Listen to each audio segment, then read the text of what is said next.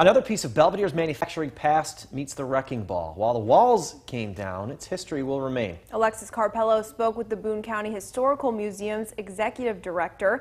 What did she tell you about the building, Alexis?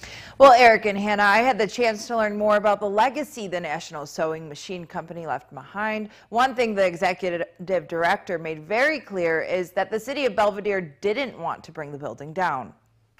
It was a huge part of our economy and a huge part of culture here in Belvidere.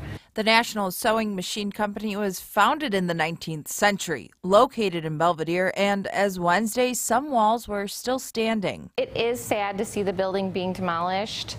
However, I walked through a couple of years ago, and sadly, there just comes a point when buildings become too hazardous.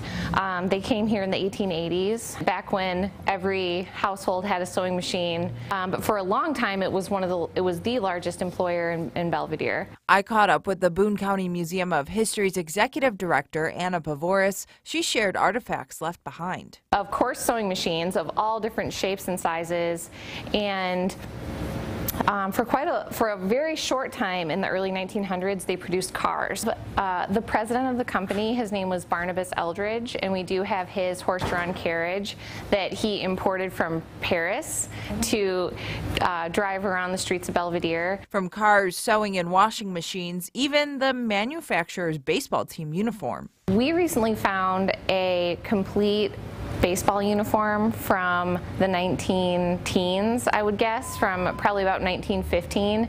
It's a complete national baseball uniform, a little wool. I love being surrounded by our community's history and artifacts every single day, and we're very lucky to have the collection we have.